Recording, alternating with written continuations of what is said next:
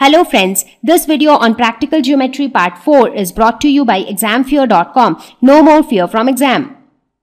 So let us look at the type 1 where 3 sides lengths are given.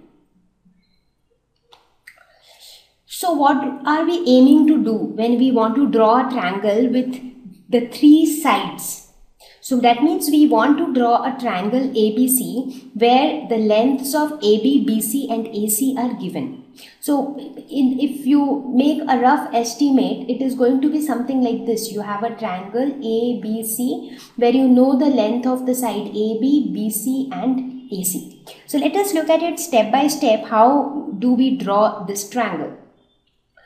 So first of all, we draw any one side of the triangle. So in this case, let us say that we draw BC, which is like the side which is at the base. Then you can draw any side you feel like. So this is BC, which you have drawn as per the length that is given. Let's say it is given that BC is 5 centimeters. So you measure 5 centimeters with the ruler and you draw this line BC.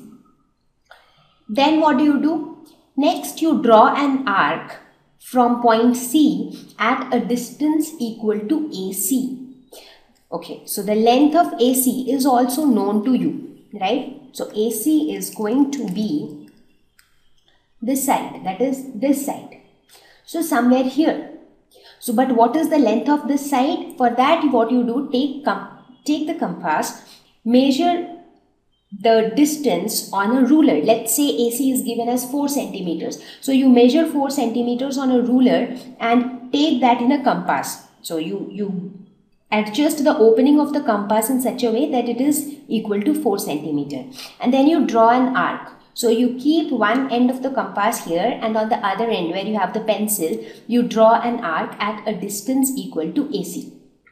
In a similar way, you draw an arc from point B, that is from this side, at a distance equal to AB. So let us say if AB is 2 centimeters. So you measure 2 centimeters on a ruler. So you adjust the opening of the compass up to 2 centimeters and then you draw an arc.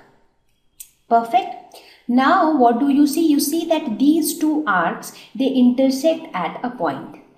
So this point is nothing but point A. So this is going to be your point A. So what you do, you join this point A to both B and C. And that is how you get this triangle ABC.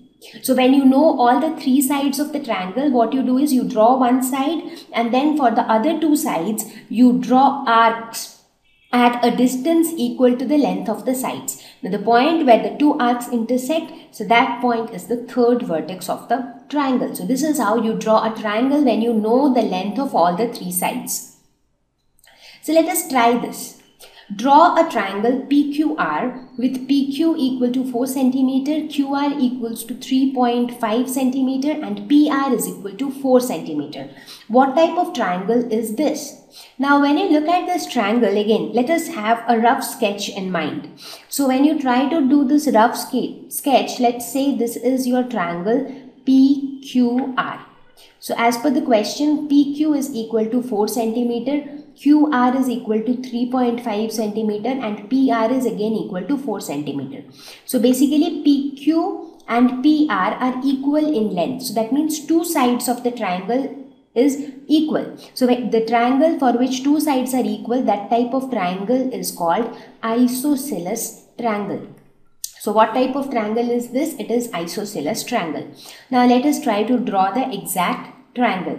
So what we do, first of all we draw QR. So we will go as per this rough sketch only. So first let's draw QR. This is QR whose length is 3.5 centimeters. So we draw this using a ruler. Now you take the compass, place it on the ruler. So let us say if this is how your ruler is. So I'm just trying to tell you how do you measure this. Let's say this is your ruler. So you take the compass and you measure 4 centimeters like this. Let's say this is your compass.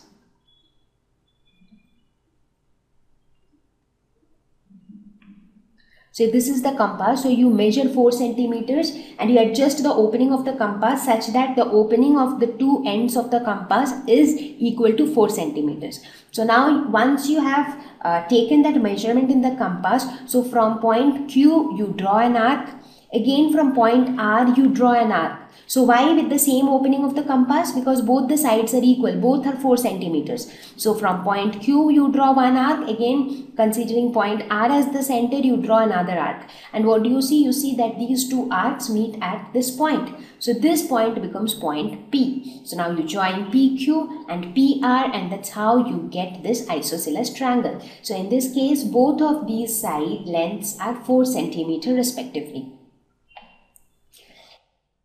Thank you. Please visit examfear.com for free quality education. You can learn with a simple 4-step learning process wherein you can watch video lessons, you can ask your questions, you can refer notes, and you can take a free online test. We have content for class 6 to 12 on physics, chemistry, mathematics, and biology along with practical videos. So please subscribe to our channel for daily updates. Thank you.